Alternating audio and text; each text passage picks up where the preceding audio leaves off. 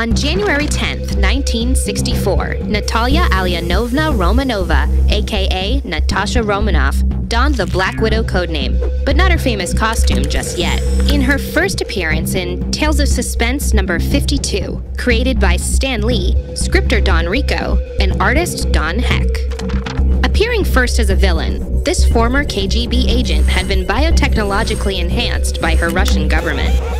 Although she had been brainwashed, she also possessed an advanced intellect, uncanny agility, athletic prowess, as well as spectacular weapons handling skills, all of which she later used in defecting to the US to become a spy as part of S.H.I.E.L.D., eventually leading her to her most famous team-up as one of the Avengers.